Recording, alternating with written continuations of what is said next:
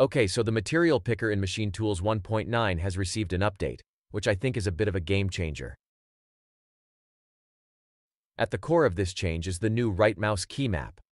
Of course, you have to have the tool enabled for it to appear at all. And then you have to also enable the right mouse key map, because by default Blender uses the right mouse for the context menu. You can enable it in the Key Maps tab as well, and if you want to keep using right mouse for the context menu exclusively, then you can add a modifier key like Alt or Shift here.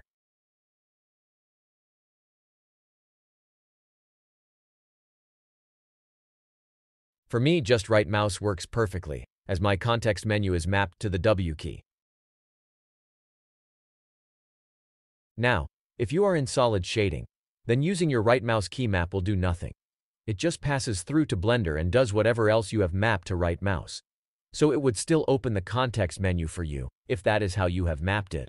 But if you are in a 3D view that shows materials like material shading, rendered shading, or even solid shading, but with material chosen as the color type, then this material picker button will appear, and right mouse will now invoke the tool as well. Except, if you are on a workspace without a shader editor, without an asset browser, and without having an object or edit mesh selection, then still nothing will happen. If, however, you are on a workspace that has a shader editor, then the tool will invoke in pick mode and will select a material for you to work on. And it works the same with right mouse. Click, drag, release.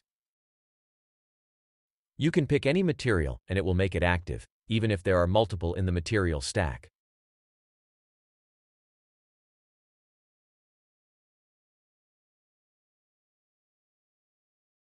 Now, if you don't have a shader editor, but you have a selection, then the tool will invoke in assign mode, which means you can just right mouse and assign a material from anywhere in the 3D view. Again, same here. And of course this works for multiple objects too. Very quick, very easy.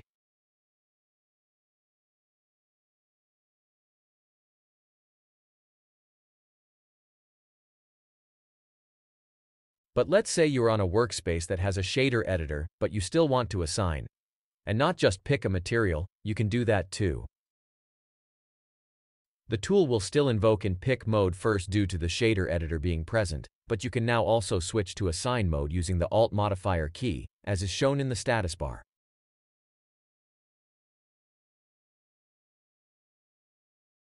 You can also use the tool to assign materials from the asset browser.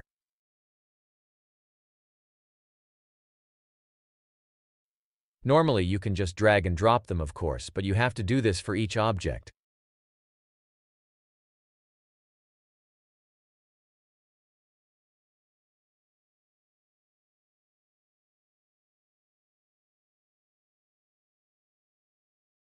With the asset browser present and without any selection, the material picker will invoke and assign from asset browser mode, which allows you to very quickly and sequentially assign materials using the left mouse.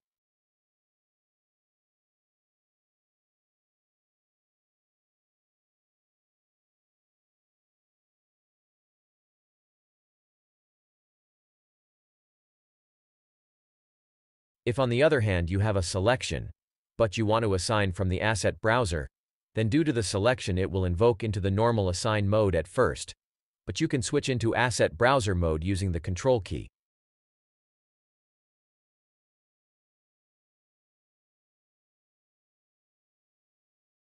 Furthermore, you can then use the Shift key to batch assign the asset browser material to your selection, instead of using left mouse to pick individual objects to assign the material to. Again, all of this will dynamically show in the status bar, so always refer to that. Now what's also cool is, you can now use the material picker to remove materials from objects as well, simply by invoking it with a selection, and finishing it using the X key.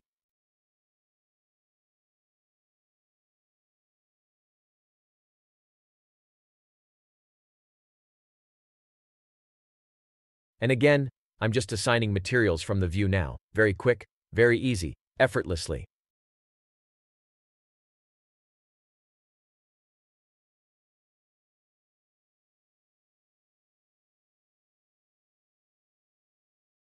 As mentioned before, it works in solid shading too, if you have chosen the material color type.